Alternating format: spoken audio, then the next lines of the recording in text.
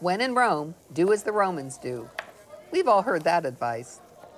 If we're talking about following the age-old Italian practice of eating salad after the main course, doing as the Romans do is fine. But if some present-day Romans want to resurrect the ancient Roman practice of damnatio ad bestias, in which criminals and other deviants were fed to the lions, it would be irrational to follow that cruel practice just because it's what the Romans at one time did. We used to think that people of different skin colors, specifically African Americans, they didn't have the IQ capability as, say, Caucasians. All of these things that we pointed to as hard facts in science were really just things we made up. Relativism is the belief that all it takes to make some potentially harmful act right is the individual's or group's claim that it is right. You can tell that someone is being a relativist when you hear, "Who am I to judge?" or "I can't tell another person what's right for her." When people say it's not okay to judge someone else or judge a specific culture's practice by outside standards, they are practicing relativism. And they're generally not thinking very deeply about what that means. There is more than one right way to live one's life, and that's where the relativists are on the right track. Tolerance is indeed a virtue. But we can allow for a wide range of ethically permitted behaviors and still agree that some actions are wrong.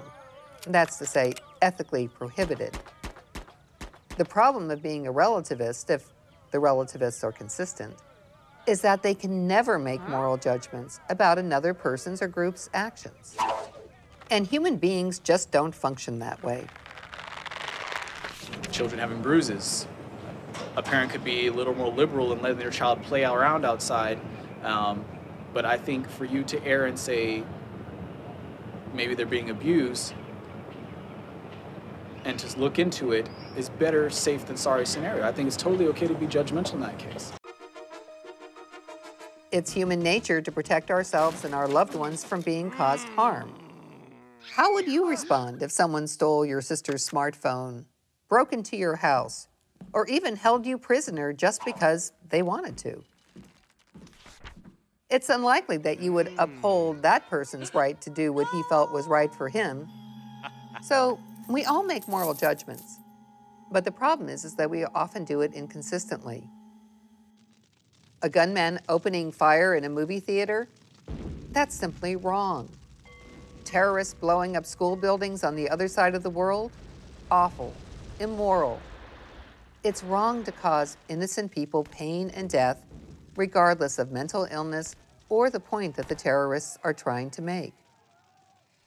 When you think about being tolerant for something very egregious like someone getting killed or flogged publicly, that's certainly not a case where someone should, exhibit tolerance. I think that if someone was being tolerant, then they're just being naive and just not thinking about the situation when really they should step in and do something about it so that that harm isn't being done.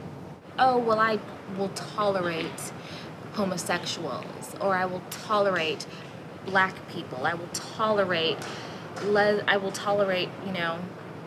rapists. So where do we draw the line with quote-unquote tolerance?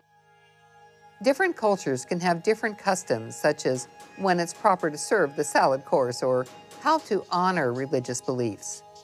But when we move into the realm of ethics, we have to follow some universal rules, like do unto others as you would have them do unto you. The right for life, the right for ownership of your own body, the right for freedom of speech, the right to be happy, the right to help others. Typically, when people make relativistic claims, it's likely that they're actually promoting pluralism and not relativism. Yeah. Whereas relativism is tolerance to a fault, pluralism is tolerance at its best. Pluralists believe that everyone should have the freedom to live their lives as they see fit, just as long as they don't cross the boundary of causing unjustified harm to other people. A pluralist embraces diversity and respects all cultures, traditions, and religious beliefs, but would stop short of condoning extremist actions done in their name.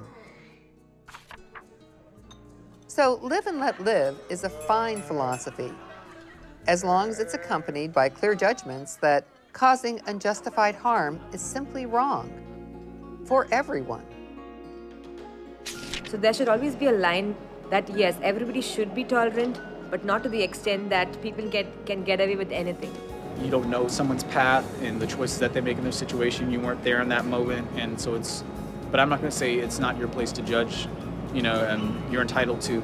If you live in a cooperative living, if you live in a world in which your actions and the actions of other people have effect on you and everybody around you, you will be judgmental. Even though we might say that we don't, we're human. We judge. It's a part of being a human being. It doesn't make it right. It doesn't make it wrong. It just makes it a part of life and a part of human existence.